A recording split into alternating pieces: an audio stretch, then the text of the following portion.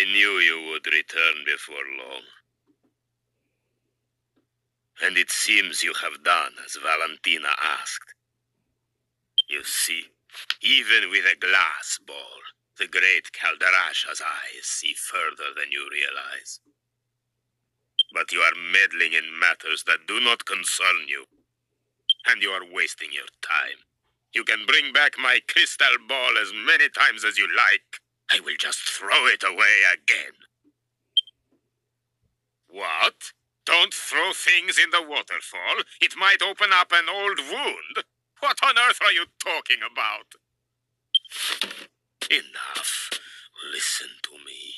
No one knows why I threw away my crystal ball. Even Valentina has no idea. I'm not about to confide in a stranger. Give it to me. This time I will smash it into 1,000,000 pieces, so it never finds its way back to me again!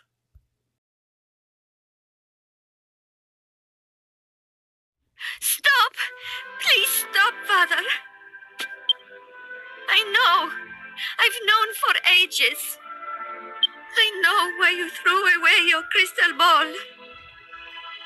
You know?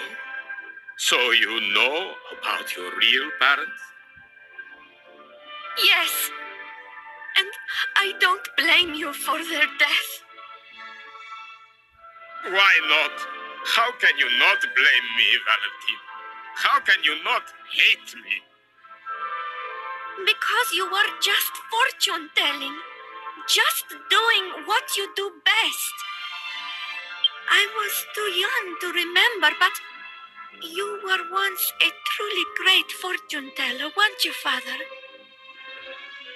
No one knew where my parents had fled to, but to you, it was as clear as day.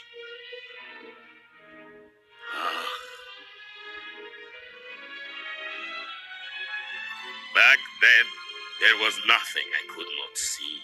The great Caldarasha was known all over the world. I was walking on air. Fortune-telling was my life. It was my soul. I thought only of myself, be they good or bad.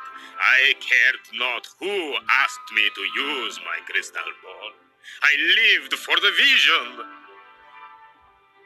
It's all right, Father. You're a good man.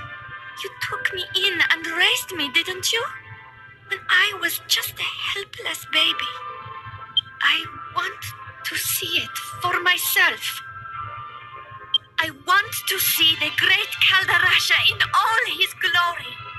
I want to see your magnificent powers at work again, Father. Oh, my sweet Valentina.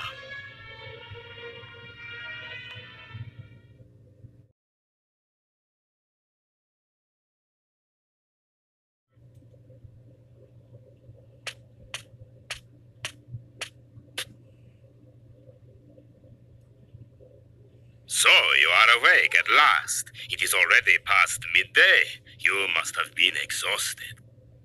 I must thank you and your friend. Look, I have put my crystal ball back where it belongs. Many years have passed since I gazed into the crystal like this. I have to thank you for returning it to me. What is this? Yes, I see it. There is a chest there breaking through the southern checkpoint. Yes, the mists are clearing. And the same jester murdered Master Rylos.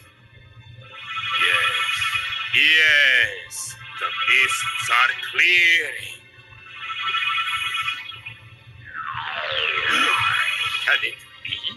Surely not. He has changed. But there can be no mistake. It has to be Master Rylos' former pupil, Dulmagos.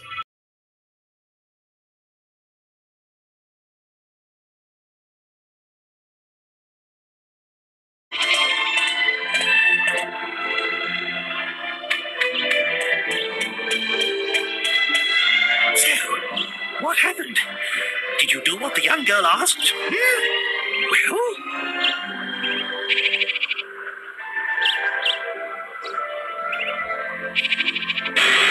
What? Dulmagus killed Master Rylus? The same Dulmagus we're looking for? That fiend killed his own teacher? And you say he headed south? Then there's no time to lose. We must go after him at once. Let's be on our way.